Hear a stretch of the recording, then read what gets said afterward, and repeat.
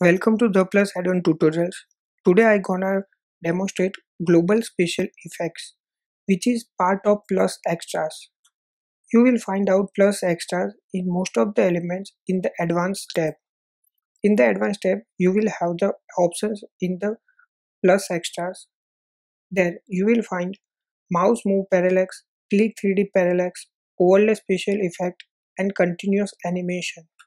So first of all, let's see about overlay special effect.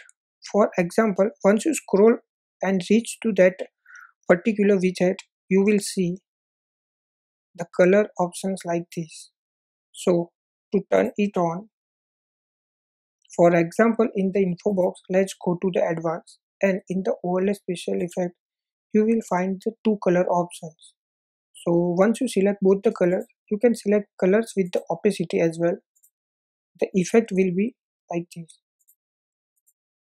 You can put this overlay special effect on any widget and it will load once only when you scroll and reach to that particular widget.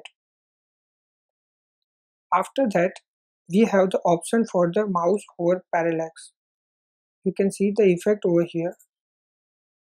To make the effect, you need to go to the advanced, and in the advanced, you will have the plus extras. In some widgets, you don't have the plus extras in the advanced. In those cases, you need to go to the style, and there you will have a mouse move parallax option.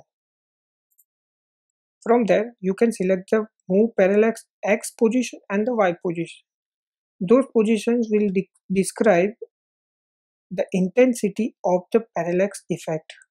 You will have the more intense effect or you will have the low intense effect. Those are depends on these values. After the mouse hover parallax, let's go to the tilt 3D effect.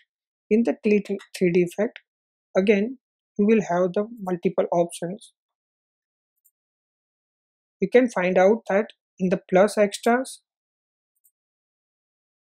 and in some widgets you will find out in the style. Let's go to the style and the tilt 3D parallax.